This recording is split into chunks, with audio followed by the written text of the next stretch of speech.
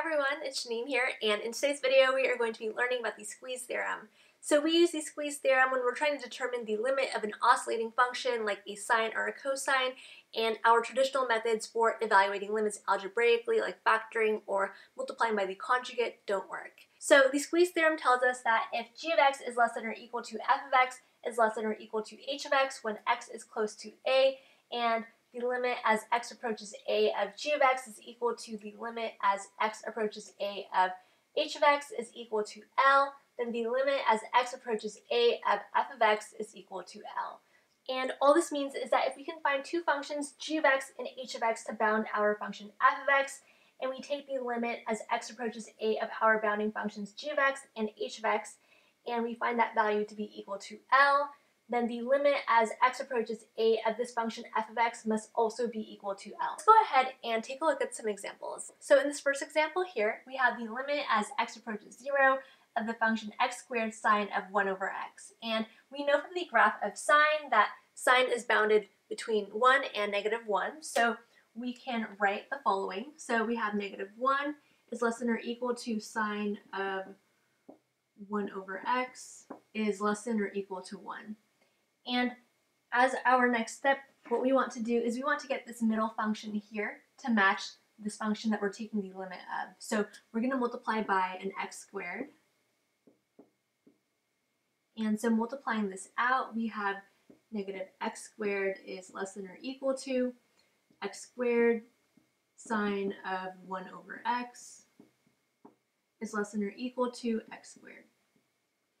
And as our next step, we're going to take the limit of this entire inequality. So we have the limit as x approaches 0 of negative x squared is less than or equal to the limit as x approaches 0 of the function x squared sine of 1 over x is less than or equal to the limit as x approaches 0 of x squared. And from here, what we're going to do is use the substitution method to determine what this limit is equal to. So we're going to plug this 0 in for x. So we have negative 0 squared, which is equal to 0. And here, we're also going to use the substitution method. So we're going to plug in this 0 in for x. So we have 0 squared, which is equal to 0.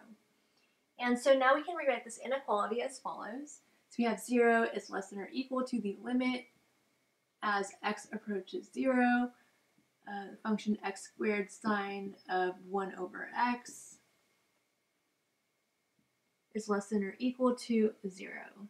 And so what this inequality is basically telling us is that the limit as x approaches 0 of the function x squared times sine of 1 over x is bounded between 0 and 0, and so therefore we can conclude that the limit as x approaches 0 of the function x squared sine of 1 over x is equal to 0.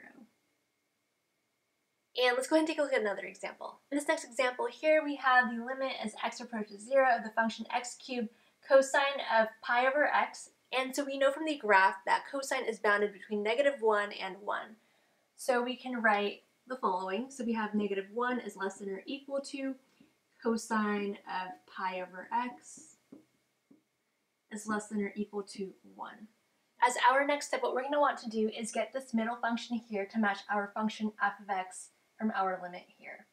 So we're going to multiply by x cubed. And so multiplying this out, we have negative x cubed is less than or equal to x cubed times cosine of pi over x is less than or equal to x cubed. And next we're going to take the limit of this entire inequality. And so we have the limit as x approaches 0 of negative x cubed is less than or equal to the limit as x approaches 0 of x cubed cosine of pi over x is less than or equal to the limit as x approaches 0 of x cubed. So from here, we're going to use the substitution method to determine this limit. So we're going to plug the 0 in for x, and so we have negative 0 cubed, which is equal to 0. And we're also going to use the substitution method here to determine what this limit is equal to. So we plug in the 0 in for x, and so we have 0 cubed, which is equal to 0. And so we can rewrite this entire inequality as follows. So we have 0 is less than or equal to the limit as x approaches 0 of the function x cubed times cosine of pi over x is less than or equal to 0.